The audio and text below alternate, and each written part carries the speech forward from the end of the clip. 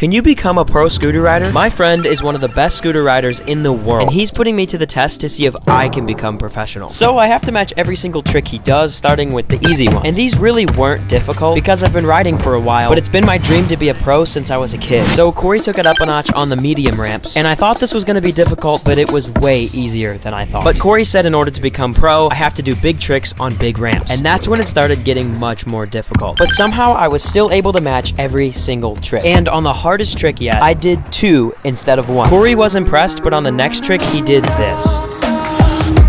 I'm scared of flips.